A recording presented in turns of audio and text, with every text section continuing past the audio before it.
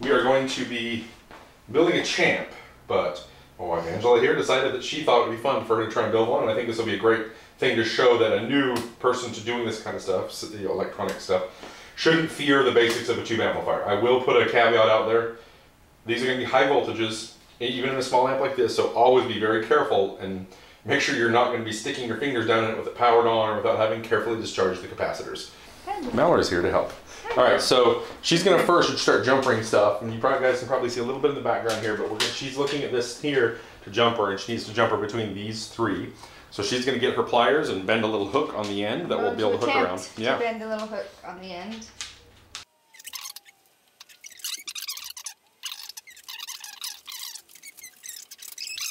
So that's how we do the grounding stuff. Sometimes I like it this way. Doug Hoffman showed me how to do it this way. The last video, if you watched on the AC30, I kind of just did the singleton, but it doesn't look as nice. This looks a little bit nicer. So that's one. We need a jumper, if you look over here as well, between not the first two, but the second two on this row. So you need to do a jumper between those two, so just repeat that process there. We'll see how we do. In theory, if you do these right, probably you wouldn't even need solder because you did such a good physical connection. But yeah. I always back it up with solder to make sure it can't move through time. I wouldn't count on my That's okay. This is what you learn. physical connection. All right, so next we have, and the whole point of this is if somebody that's never done wiring of any of this stuff before can figure this out in front of your eyes, that means anybody can do it pretty much. And she's a pretty smart chica, but still. I'm just trying to show that she's only watched me do this sometimes. She's only been curious about it a little bit, never done it before. So the actual working through this stuff is not hard. It's just the working with the high voltages that you have to be wary of. What's that? This is easy. Yep. Easy cheesy peasy. See guys, my wife is almost as weird as I am. Almost. All right, so now we need to do the underboard jumper, so we'll just really quickly do this. So the other part that can be tricky about doing underboard jumpers is you're looking at it this way, but we're going to flip it this way, so it's kind of like a mirror image in a way. Okay. So you have to look, and what you think was the top is now the bottom. So I've pushed that through, and you can leave just a little bit of the wiring, and then we have to kind of gauge this, and I'm going to bend that out of the way just to kind of hold it in place. So what we want to do now is you go ahead and snip your snips, point it to where you want, and cut just a little past it because we have to strip a little wire.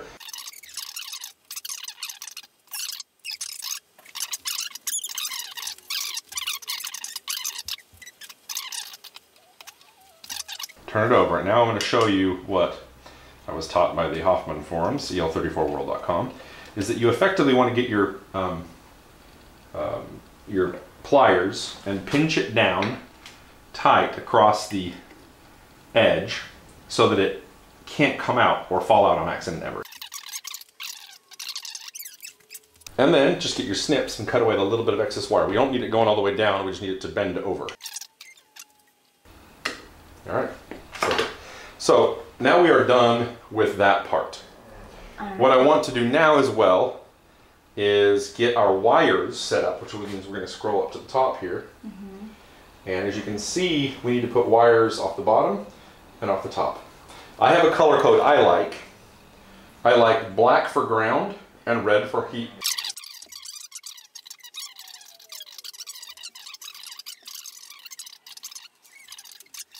So now what you want to do is strip back just the tip, mind you, as AVE always says. Peel back a little bit, and then we're going to kind of do the similar hook that you did with the tip.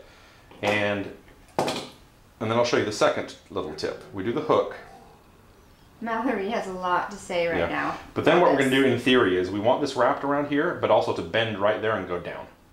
So you'll want to also bend it about what you think is that space so that you can drop the screw down, or drop the wire down through that hole and then kind of attach it. So bend it at a 90-degree angle, then drop the wire through the hole.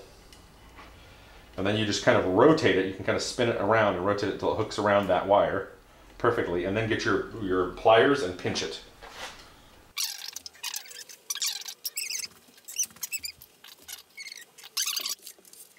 For now, any new person is going to probably learn a valuable lesson from this is it won't hurt to waste a little wire when you're learning, and as you get better at it, you can adjust and get less. Because I already on one of my other videos messed up and made it too short, and I had to go in and splice a wire in the middle, which was a bit of a pain in the butt.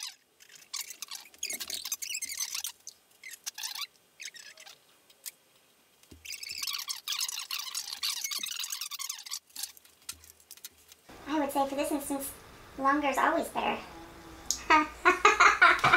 Oh my gosh. Sorry. Well, if you're watching, Mom, I hope you're doing all right.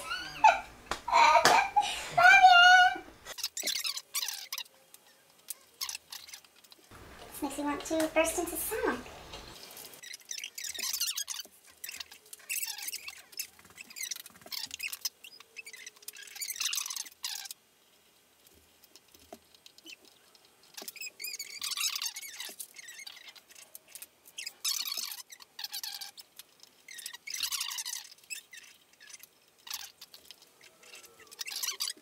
But this is one where we want to be careful with the no bare wire, because that's a grounding bus and that's high voltage. The red is high voltage.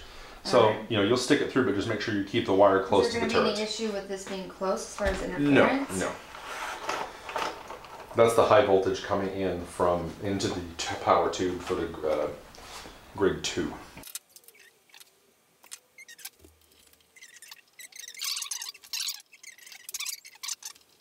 I'll tell you, guys, she's probably going to have hers looking better than mine do already. Because she's more Anal? finicky, anal retentive about these things. Alright, so we realized we That didn't he run had out me of wire. doing the wrong thing. Well, yeah. We ran out of black wire. I was going to get some more, but then I realized I need the thicker gauge. I run 22 gauge on all of my preamp tube stuff, and for grounding usually, but for the power tubes and the grounding of the power tube, in this case the single one, I like to use the 18 gauge. So we don't need this one. She's going to pull that out, and we're going to replace it with a 18 gauge of both of those. Yeah, I didn't like that connection that I had anyway.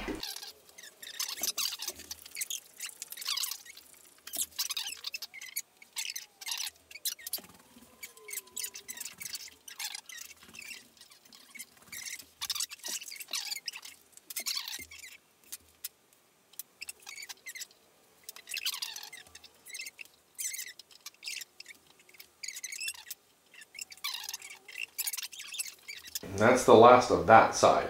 So we're going to take a short break on the camera, and we're going to flip it around, and we'll do the bottom half. Okay.